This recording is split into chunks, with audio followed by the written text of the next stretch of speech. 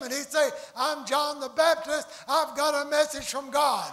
They would look down their big suit and so on, and they'd look at John the Baptist and say, you might have a message to preach, but you go get you a suit out to Walmart or somewhere, or over to Goodwill, and you come back, and maybe we'll let you up and sit in the seat. We're not for sure we'll let you up front. Brother, let me tell you something this morning.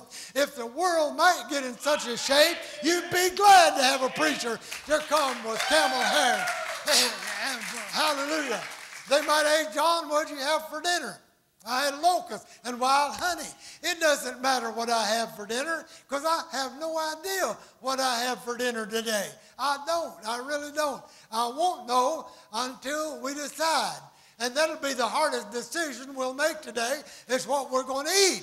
So what do you want? I don't know. What do you want? Well, it don't matter to me. We was on the way to Florida there a couple of years ago, and we passed a road that had It Don't Matter restaurant. And I thought, boy, the whole world ought to see that. That's where we all go, to where it don't matter.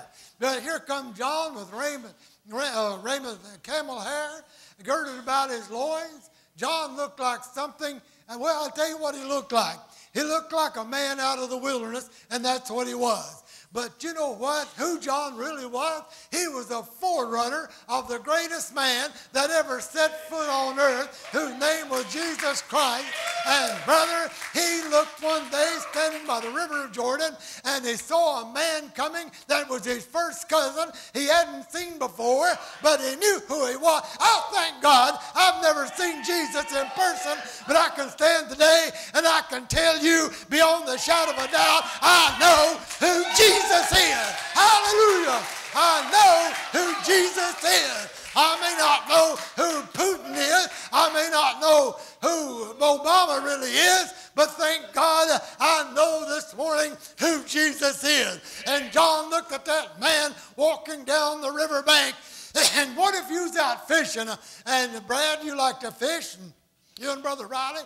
And what if you'd pull in something and all at once you looked up down the riverbank and saw Jesus walking towards you? What would you do? Why, you'd throw that pole in there. You'd forget about the fish. You'd jump up, and if there's anybody around, you start hollering, and you tell them, look, there comes the Lamb of God that taketh away the sin of the world. His name is Jesus Christ. You might have an old dirty fishing clothes. You might have holes in your shoes, but it wouldn't matter. You told people that Jesus is coming. I'm here today to tell you that Jesus has come, Jesus has gone, and Jesus is coming back again. Hallelujah. All because of his wonderful grace and mercy. I think I swallowed a gnat. I don't know what it was. Tastes pretty good anyway. Now we raised this up. He's raised this up. Dark times come in our life. There's no doubt about it. John the Baptist preached, and he and Jesus said, if you're looking for something nice, that's in the castles of kings. That's where the big people live. But he said he's a forerunner of Christ, is John the Baptist. And then there's a bunch of people lined up. John was baptizing in the river of Jordan. And there's all these people come, and John was baptizing some of them. And then here come some scribes and Pharisees that thought they was the head of the chain. They thought they were the head of everybody. I mean, they were dressed properly. They had everything in order. They had all the rules and regulations down in their heart. They knew it by heart, and they was fighting for position in the church. And they saw all this glory going on by the river of Jordan, and they said, we're going down, and we're going to see what's going on. Well, when they got down there, I would imagine John would baptize somebody that had a pure heart, and as they come up out of that river, he had a shout of glory, a shine on his face, because you know what? He found out who Jesus is. because he walked in their presence. And they probably thought, man, I'll go down and we'll add that to the church. It looks pretty good. We'll get some of that. But when John looked at him, he said, oh, you generation of vipers. He said, who hath warned you to flee from the wrath of God? We need preachers today that will stand in the pulpit and tell the lost and dying world that big statue over in Rio de Janeiro is just an emblem. It's just a symbol. The real Jesus Christ that walks upon earth. He lives in your heart and in mine, and all the people that will believe in him. He lives in us. This is his temple. This is his tabernacle. When we walk out of here today, out of this church, the lights will be turned out. It'll be dark. It'll be nothing but a building with some seats in it. But you know what? For a while this morning, Almighty God was in this house. This is his house, but he's not here all the time.